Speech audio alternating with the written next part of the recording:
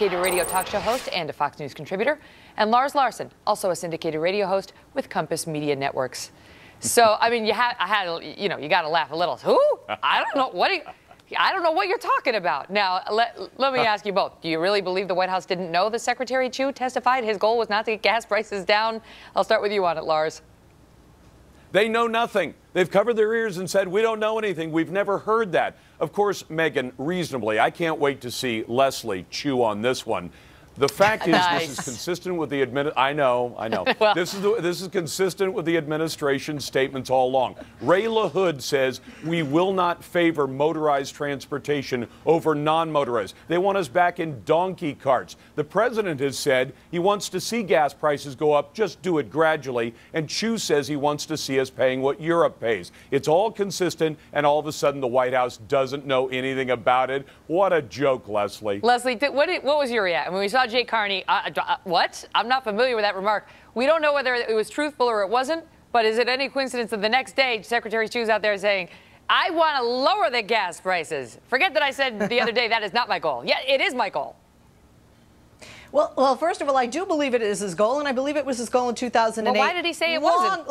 Long term. And I don't disagree that it was like an oops moment. I got to check my notes and check with my people. Lars, you know what this is, sweetie. Yesterday, in 4 years, the lowest amount of unemployment claims filed. Oops, we got to find something quick. We got an election in November. That's what this is. So let's look at what Chu said in 2008. Gas prices are high. And you know, Lars, as a Republican, you guys are loving that gas prices are high because it helps less voters vote for the president in November. What?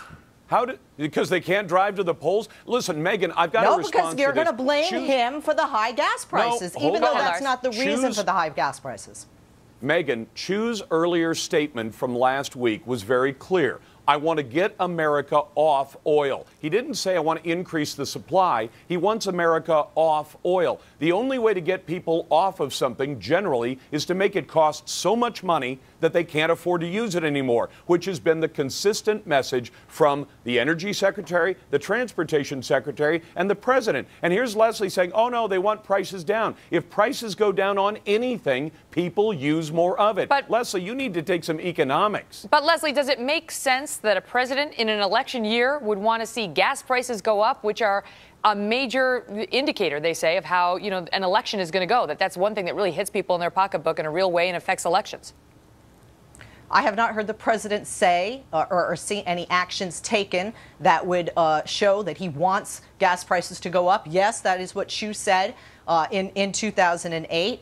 Chu, although working for the president, I don't know if he misspoke, but quite frankly, the president campaigned and has said then, as he says now, that he wants to reduce and eventually eliminate America's dependency on oil. And Lars, quite frankly, 75% of Americans don't want these subsidies for big oil, but Republicans vote for them again and again, and more jobs are created by green and clean energy and getting us weaned off of oil than in fossil fuels. And when you say, hold that thought, I want to ask you, because there was a bit of news made just a short time ago on this whole Secretary Chu thing, and it was from Republican presidential candidate Newt Gingrich, who had the following thoughts. Take a listen.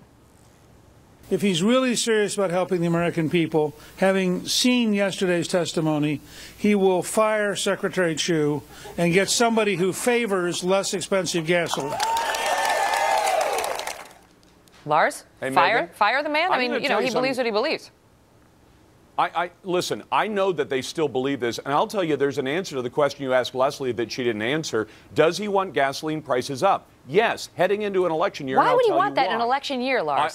I'm going to give you a logical argument that even a lawyer like you could appreciate. The president just communicated a couple of weeks ago, and I know, God bless you. You're one of the good lawyers out there. The kind that isn't practicing. But, well, most of them are lousy. But the president just a few weeks ago communicated to America that he's willing to kill a major pipeline project. Why? Because his most ardent followers do not want that oil in Canada used. Frankly, they don't want any oil used, which is exactly what Chu said last week. So if the president sees high gas prices, it communicates a message to his fervent followers that he is going to kill the internal combustion engine. He's going to get us off oil by making it so expensive you can't afford it. Of course, that's a positive message, not for conservatives or for working people that have to drive to work like me. It's a good message for his environmental nut jobs who think the faster we get to $8 gas, the faster we get America off. Who said it last week?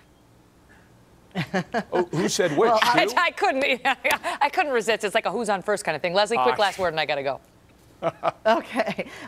Did you say quickly, Leslie? Yeah. Bottom line here, right now, U.S. oil production's at its highest it's ever been. You guys say drill, baby, drill, Lars, and still oil prices have gone up. You're giving this president or any president too much power if you don't think whether it's Libya or Iran threatening to close the Strait of Hormuz, or whether we have so many closures of oil refineries in the United States, if that doesn't contribute to it. And you know that to be true. Well, I understand that President Obama has some choice words for Lars right now at FoxNews.com in his remarks that are streaming live. Not really. But thank you both so much. Thanks, Thank you. All right, see you soon. We are 3 minutes.